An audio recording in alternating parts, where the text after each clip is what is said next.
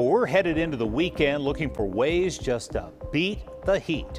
KDKA First Alert meteorologist Falicia Woody is tracking the temperature climb. It is going to be hot and steamy just once again, very summer-like, and usually this time of year is the hottest time of the year. Our average high is 83. So far, we're in the low 80s, but we're going to reach for near 90 degrees this afternoon.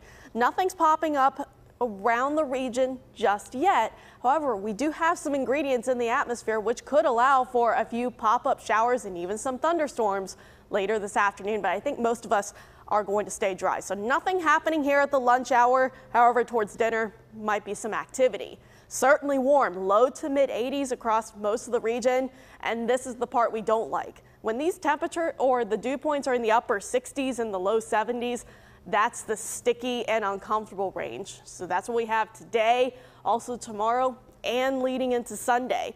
Low 90s today, tomorrow, and Sunday as well, with the chance for some isolated thunderstorms. Today, tomorrow, a little bit more leading into Sunday. If you're headed out to the Butler Bikes and Barbecue, might want to bring the umbrella, but it is going to be a blast that kicks off today. So Futurecast has a couple of those pop-ups later this afternoon, but we do dry out tonight, and then tomorrow could have some activity in the afternoon and evening, stray showers or thunderstorms, but we do quiet down by Saturday night. And then Sunday, we really ramp up those rain chances once again. So it's going to be hot, sticky, humid, probably some more negative adjectives to add on to it through at least Sunday. And then Monday, Tuesday, and Wednesday, we drop back down to more of those average temperatures, which is more comfortable. But the humidity is really what's going to determine the comfiness. So it's going to be in the muggy, sticky range, maybe even extremely humid up through about Monday, and then it'll drop down somewhat, maybe not a whole ton of noticeability with that. You're not going to notice it too much for Monday night and Tuesday, but it really ramps back up by Tuesday night. So just sticky, hot, and humid, mainly sunny though.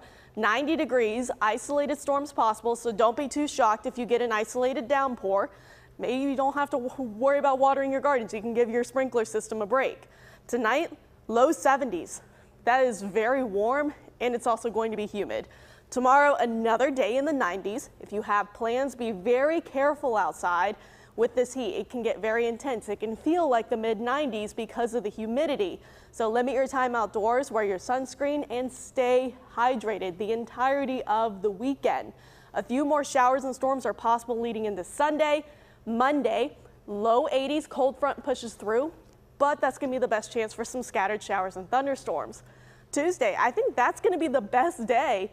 We're going to be in the mid 80s, partly cloudy skies, and then Wednesday and Thursday, another system rolls through, could have some more showers and storms.